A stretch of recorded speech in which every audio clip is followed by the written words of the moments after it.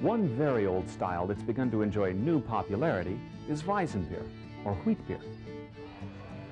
This is a top fermented beer, which makes it a cousin to the ale family. But as you probably already guessed, what makes it distinct is the wheat that's added to the malted barley mash.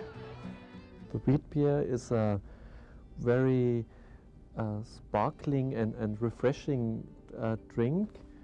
It has got a lot of CO2 in it and is a fruity beer, especially brewed with not only with malted barley, it also has got wheat in it. That's why it's called wheat or Weizen beer.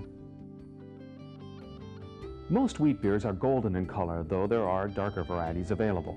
With a sharp, refreshing flavor, you'll find that this style can be a welcome thirst quencher on a hot summer's afternoon.